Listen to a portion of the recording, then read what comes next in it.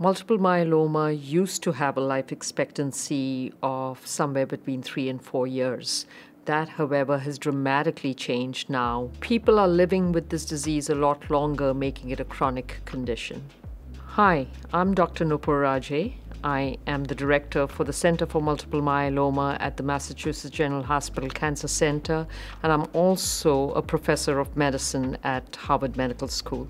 And this is Clues to Cures, searching for a cure for multiple myeloma. Multiple myeloma is a rare bone marrow cancer which affects about 30,000 people in the United States on a yearly basis. If left untreated, it can cause problems to your bones, your kidneys, your blood counts, and result in infections. Myeloma typically affects people in their 60s and 70s. Men are more commonly affected, and we see it affect the African American race more commonly compared to others. Not that long ago, we were treating multiple myeloma with chemotherapeutic agents with the old traditional chemotherapy. We used to see a lot of nausea, vomiting, hair loss. But if you see a myeloma patient today, you're not going to be able to recognize that they have myeloma because they are able to live their lives fairly normally. These last 20 years have seen a lot of advances. We are using newer drugs to treat the same disease. We are using drugs in pill forms, as well as more targeted approaches, including monoclonal antibodies in the treatment of myeloma. The new treatments we have, including proteasome inhibitors, monoclonal antibodies, and immunomodulatory drugs, allow us to make this into a chronic disease. And with this, we do not see any of these side effects. In fact, patients can continue living their lives, continue working full-time if they're on these medications.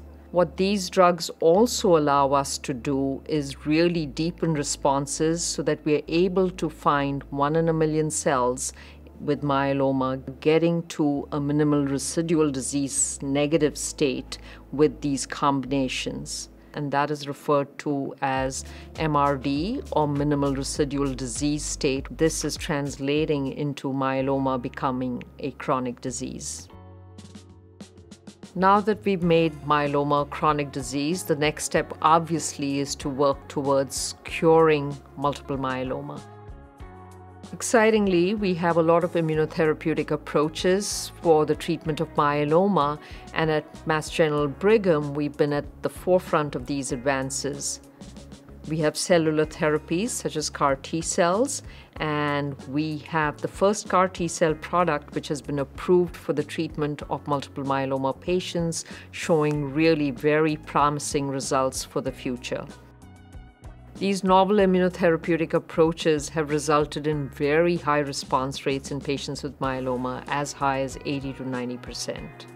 All of the novel drugs for multiple myeloma have been FDA approved in the last 15 and 20 years, and that is remarkable progress for this disease. No other cancer has seen this degree of progress.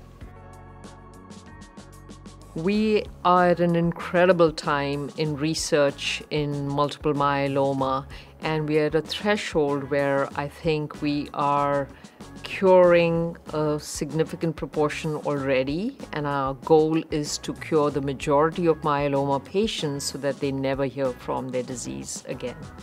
Click here for more videos from Mass General Brigham.